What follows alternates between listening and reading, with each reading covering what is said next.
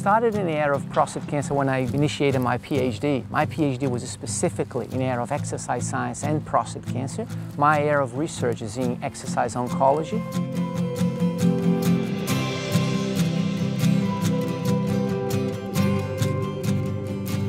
Well, Movember funding allowed us to basically create a research program in exercise and prostate cancer. Our work really has important implications in terms of helping patients cope with toxicities and adverse effects from therapy, such as the loss of muscle. Men, they lose muscle very quickly. They're expected to lose about 1.5 kilos of muscle, not body weight, but muscle, which is a very important tissue you want to preserve. Exercise can reverse the loss of muscle. So instead of losing muscle, they can actually gain muscle without having testosterone, because testosterone is suppressed during therapy. Exercise is probably the only single modality that can target a number of different specific physiological outcomes to patients. Exercise improves quality of life, improves mental health, improves sexual health, which is a major issue for men with prostate cancer.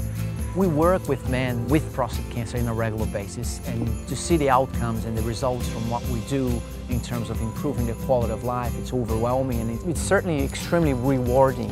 What we do has major practical and clinical implications to patients. I like to see in the future all men in Australia and internationally being able to have access to an exercise program to facilitate their recovery and improve their long-term quality of life and longevity. As a researcher, we really want to thank the 1 million moles out there raising funding for Movember, which is a critical initiative.